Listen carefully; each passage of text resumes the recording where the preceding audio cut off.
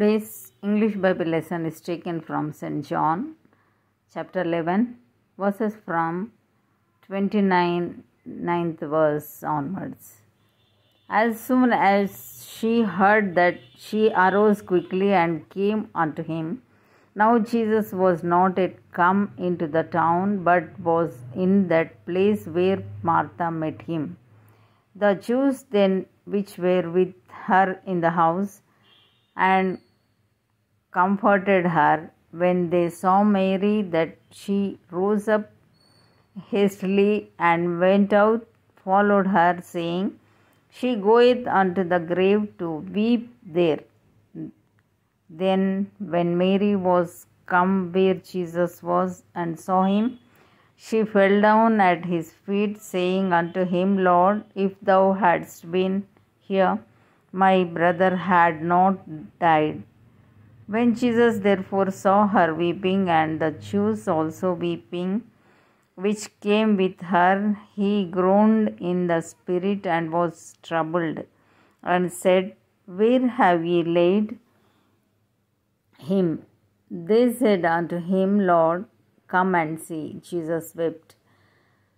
Then said the Jews, Behold, how he loved him. And some of them said, Could not this man which opened the eyes of the blind have caused that even this man should not have died? Jesus therefore, again groaning in himself, cometh to the grave.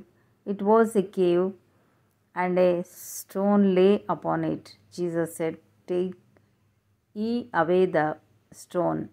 Martha, the sister of him that was dead, saith unto him, Lord, by this time he stinketh, for he hath been dead 4 days. Jesus saith unto her, Said I not unto thee, that if thou wouldest believe, thou shouldest see the glory of God?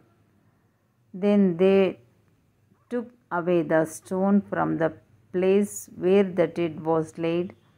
And Jesus lifted up his eyes and said, Father, I thank thee that thou hast heard me, and I knew that thou hearest me always, but because of the people which stand by, I said it, that they may believe that thou hast sent me. And when he thus had spoken, he cried with a loud voice, Lazarus, come forth. And he that was dead came forth, bound hand and foot with grave clothes, and his face was bound about with a napkin. Jesus saith unto them, Loose him and let him go. Then many of the Jews which came to Mary and had seen the things which Jesus did believed on him. But some of them went their ways to the Pharisees and told them what things Jesus had done.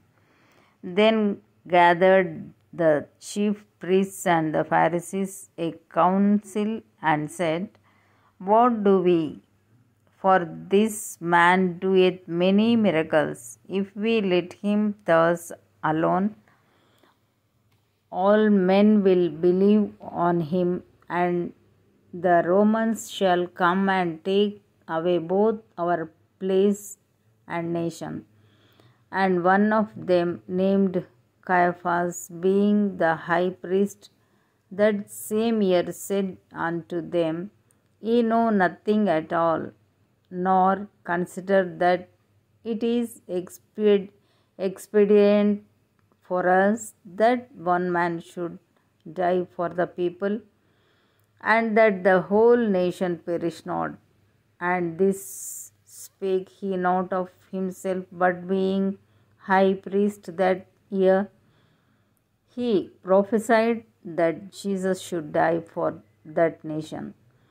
And not for that nation only, but that also he should gather together in one the children of God that were scattered abroad. Then from that day forth they took counsel together for to put him to death. Jesus therefore walked no more openly among the Jews, but went thence unto a country near to the wilderness, into a city called Ephraim, and there continued with his disciples. And the Jews' Passover was nigh at hand, and many went out of the country up to Jerusalem before the Passover to purify themselves. Then sought they for Jesus, and spake among themselves as they stood in the temple, What think ye, that he will not come to the feast? Now both the chief priests and the Pharisees had given a commandment that if any man knew where he were, he should shew it, that they might take him. Here ends the Bible lesson.